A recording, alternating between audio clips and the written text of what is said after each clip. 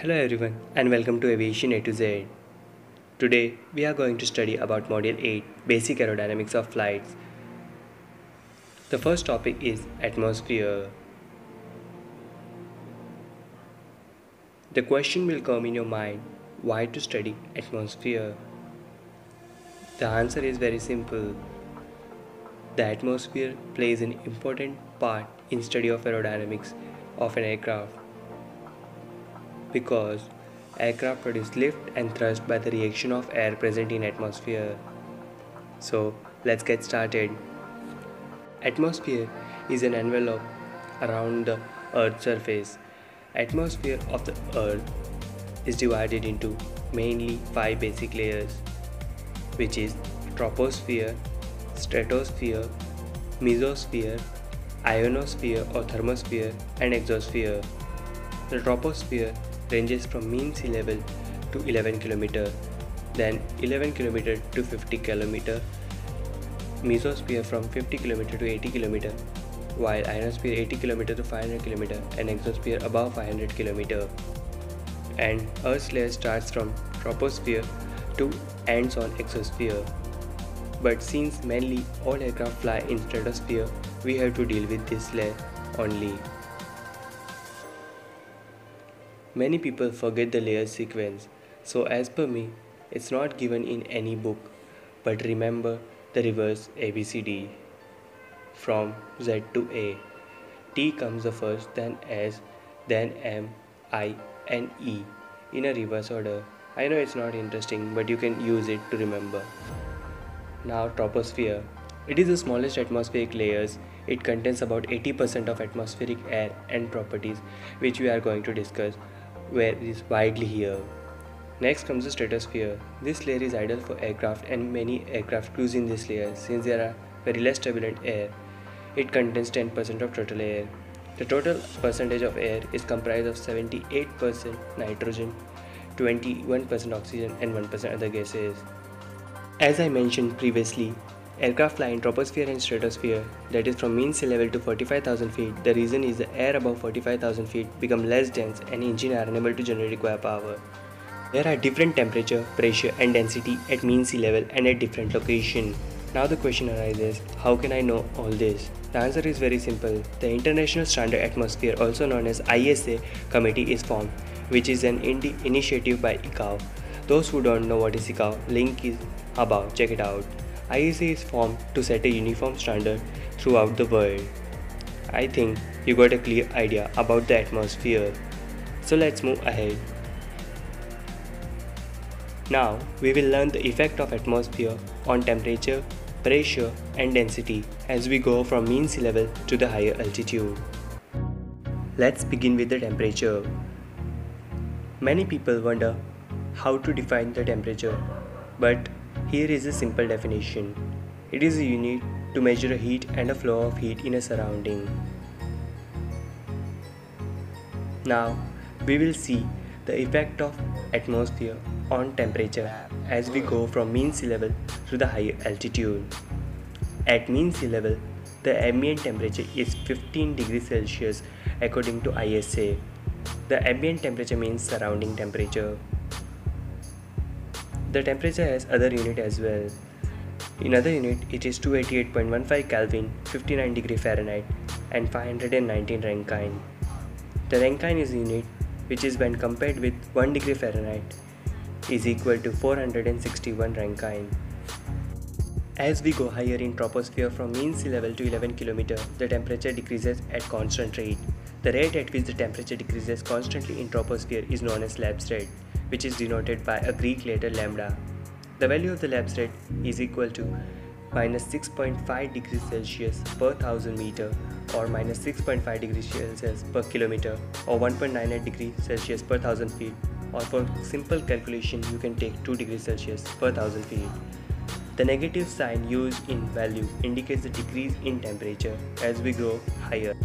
From 11 km to 20 km, or you can say at 65,000 feet, the temperature remains constant, which is minus 56 degrees Celsius, and this region is often referred as troposphere or lower stratosphere.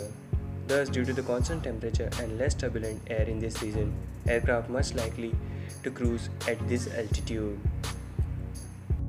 The aircraft which fly in this region are mostly turbojet or turbofan powered engine aircraft.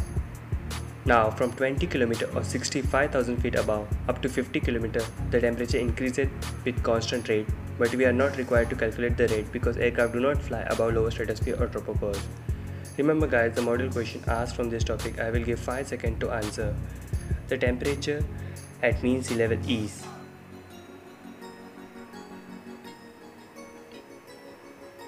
Next comes the value of lapse rate in troposphere is.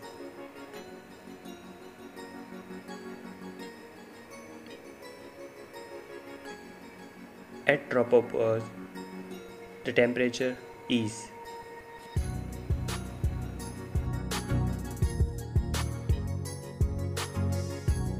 Next comes the pressure.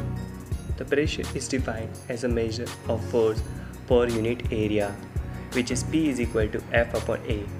The weight of molecule applied per unit area is actually what we call an atmospheric pressure. At mean sea level, the ambient pressure or atmospheric pressure is 14.7 psi, or there are different values of pressure in different units. For example, 10132.5 Pascal, 1013.25 millibar of Hg, 29.92 inch of Hg and 760 mm of Hg. As altitude increases, the pressure decreases non-linearly, or you can say non-uniformly. An important point to remember is that at almost 18,000 feet, the pressure becomes half of that at mean sea level, which is 1013 millibar at mean sea level and reduces to 506 MB. At upper stratosphere, the pressure almost becomes a small about 28 millibar of Hg. Next comes the density.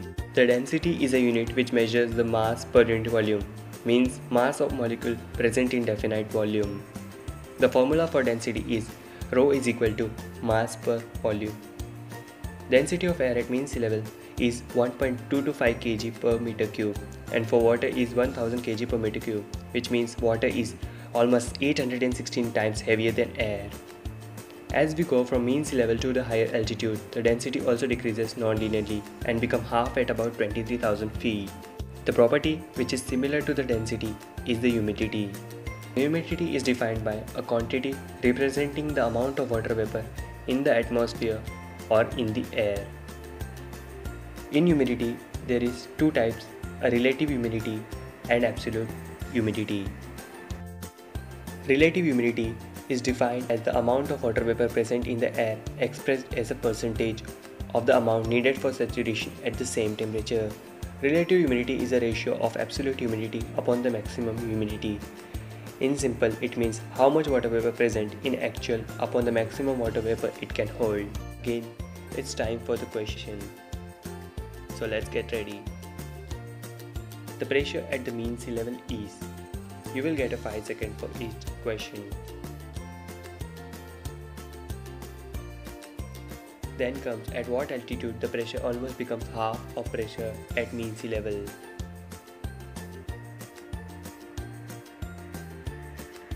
The value of density of air at mean sea level is. The relative humidity is always expressed in. So try to solve as much as possible questions. There are many questions available from this topic on internet. So search in the internet about module 8 question PDF and try to solve maximum question as soon as possible. As you have seen this video, you have a clear idea about the atmosphere. And if any doubt related to video or any question, ask me in the comment box. Hit a like button, share it to your friends and finally subscribe for more amazing videos related to aviation and modules. And finally, thanks for watching.